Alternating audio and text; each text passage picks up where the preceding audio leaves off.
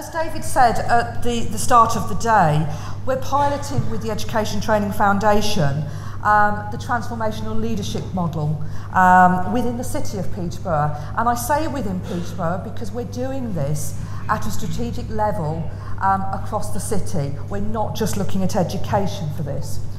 And so I want to take you on our journey. We're partway through this, we haven't completed yet, but in order to do that, I need to take it back a step. So Peterborough, as with many cities, has its aspirations and it has its challenges. We've got citywide strategic boards, as all cities do, and we've got plans to deliver what it is we need to deliver to meet those city needs.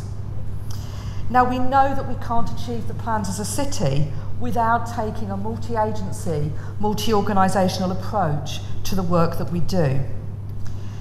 And we have strategic boards, and they are your traditional strategic boards where the usual people sit round the table, the local authorities there, commissioning, health, housing, and it has a traditional board structure. Reports are circulated in advance of the meeting. Quite often, lots of reports are circulated in advance of the meeting.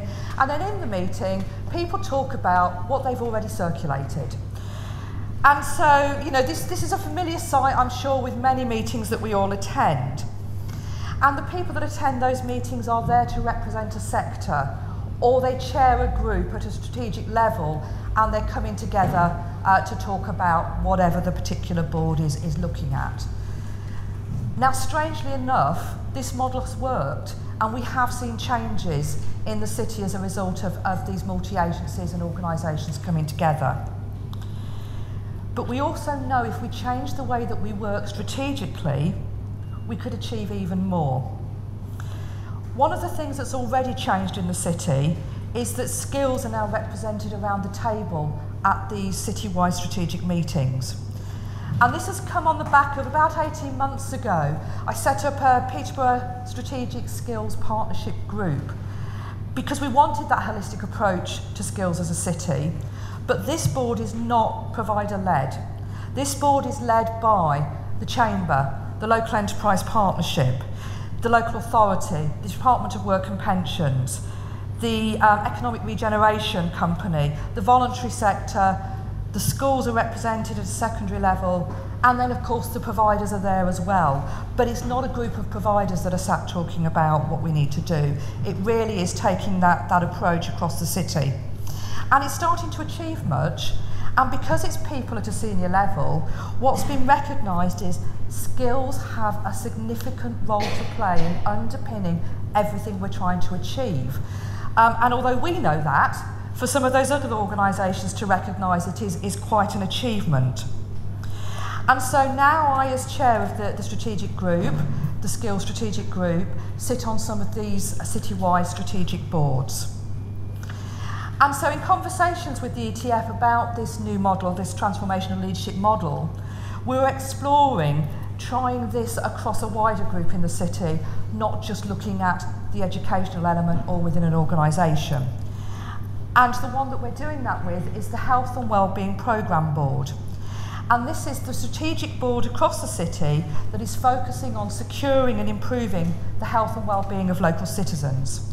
So on the group, we have the Director of Public Health, the Corporate Director of People and Communities, the Housing Association, the Chief Executive, Joint Commissioning of their mental health, and now Education and Skills are sat round the table.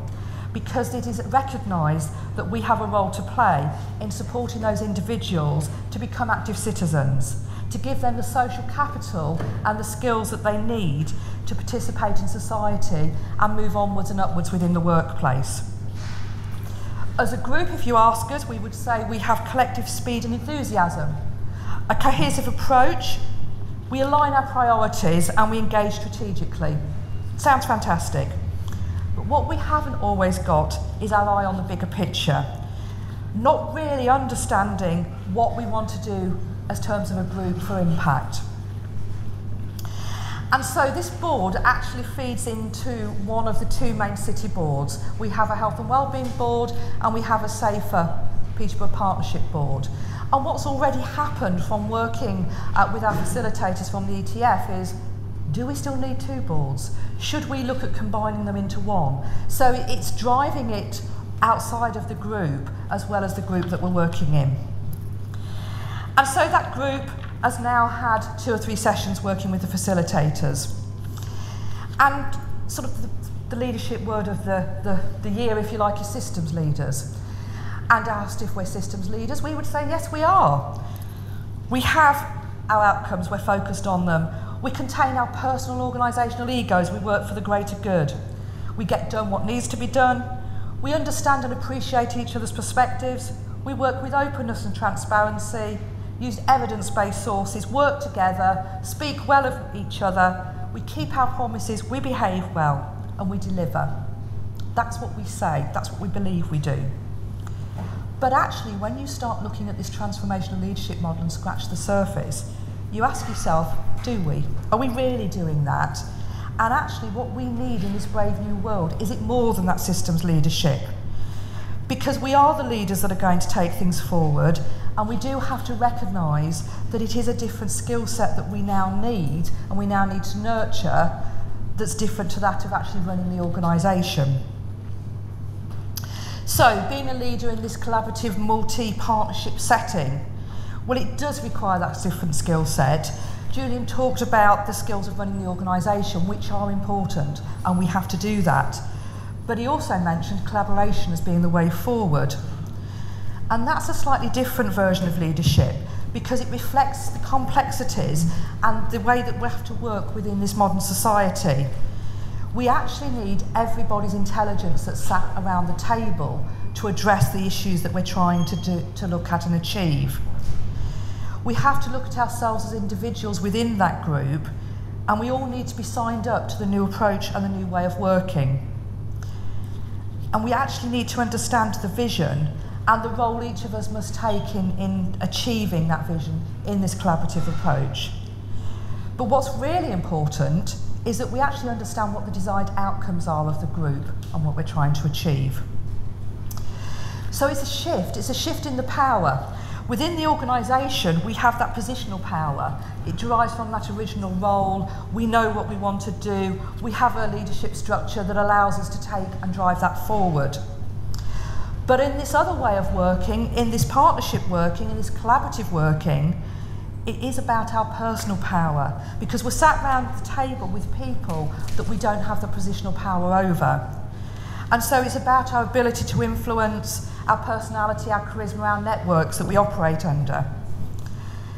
So as a group, as the Health and Wellbeing Board, we actually looked at what is it we want to do and can we work differently? And the answer was yes, we can, but actually we don't know how to. And this is where this transformational leadership programme is coming in.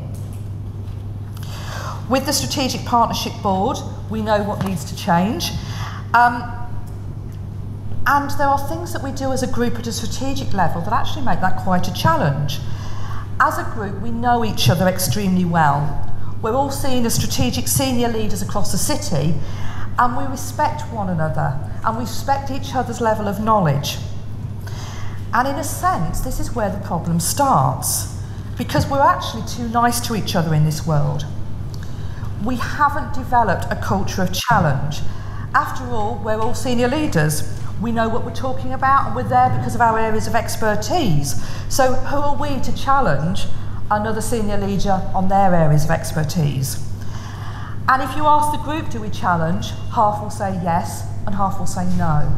But actually we don't. We don't really challenge and debate passionately about the subjects. We accept and respect each other's positions. One of the other things that we find is we're all really busy, as everybody in this room is. And so we arrive at a meeting with a pile of papers that we've not really had time to read and digest, and we probably don't understand. As one of the group members said, a senior director within the local authority, my PA prints off my papers for the meeting and they're sat on my desk at the start of the day.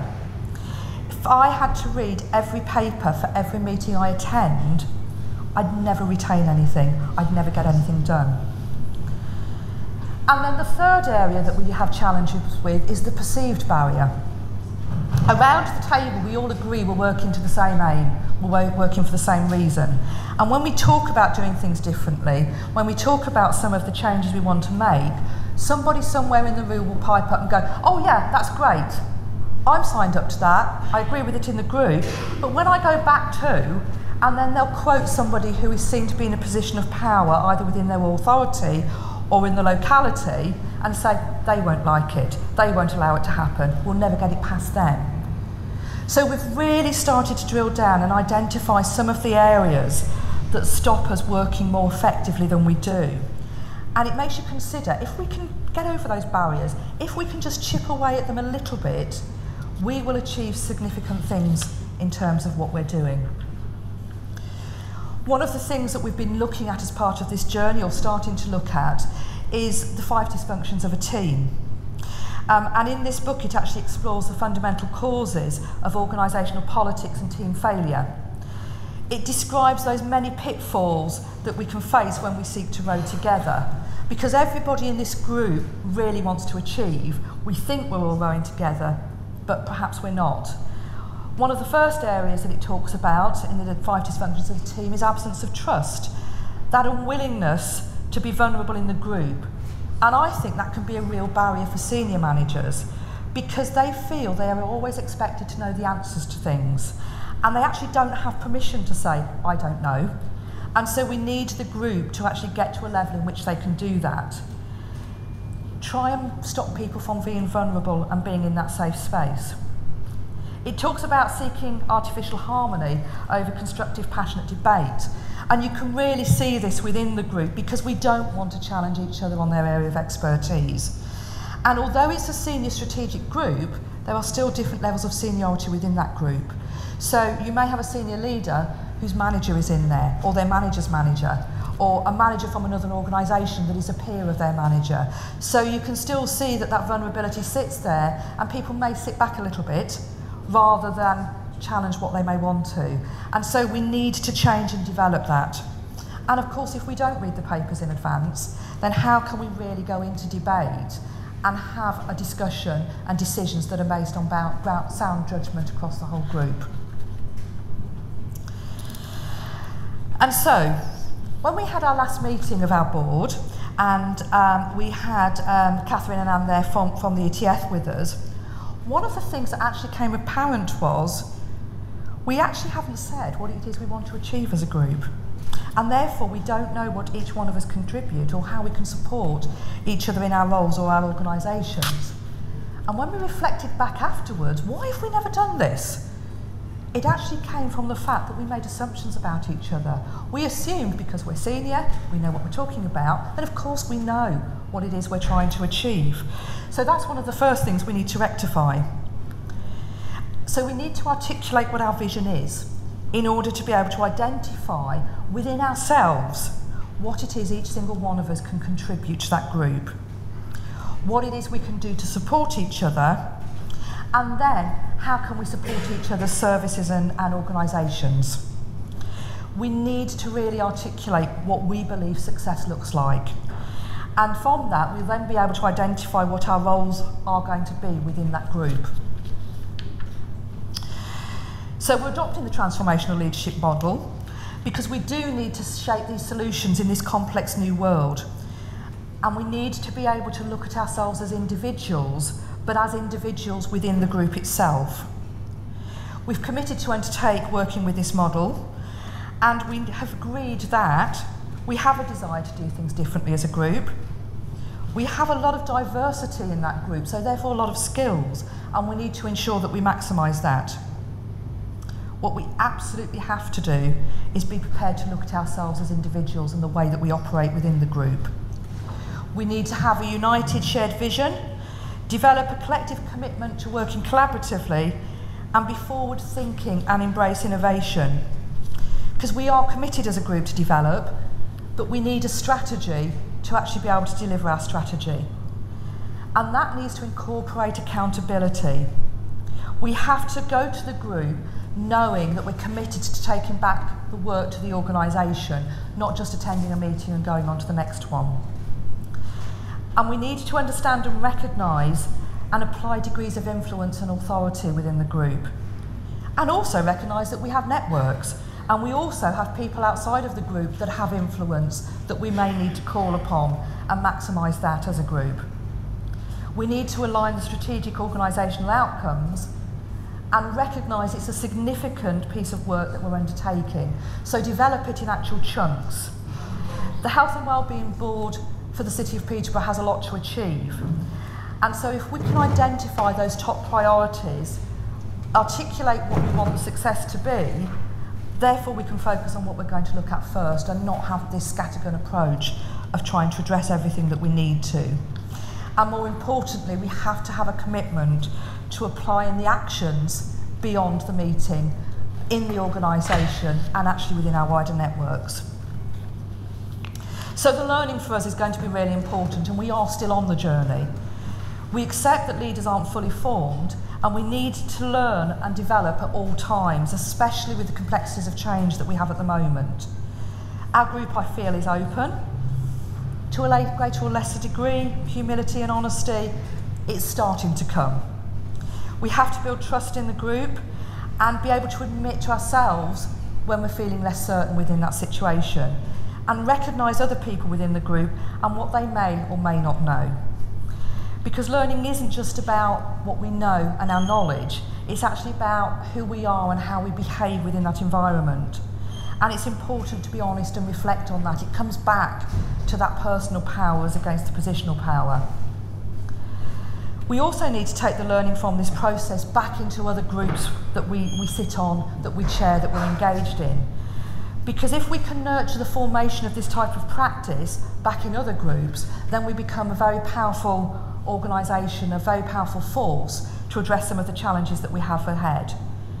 But we need to understand the leadership capabilities that are required to do this, because they are different to the organisational ones, and we really need to understand the impact that we're having. So far, we've looked at ourselves as individuals, and we've done that in a very clever way with the facilitation of the group, because if we were to go straight in with that, everybody would close up. So it's been nurtured, it's been coaxed out, and it's been done in a very professional way. And a couple of the questions that we've been asked to reflect on is, when we work in a team as an individual, what are the key elements that ensure we're able to be our most effective within that group? The other one is, what for each of us is the essential areas of impact for the strategy that we're working on, and agreeing those. So that's what we've looked at for each and every one of us. It is very much a journey, but we can already see the impact and the changes that we're starting to have in looking at this new way of working. And we've reviewed our individual practices in our ways of feeling, perceiving, the way we think, the way we do, how we relate, and our ways of being.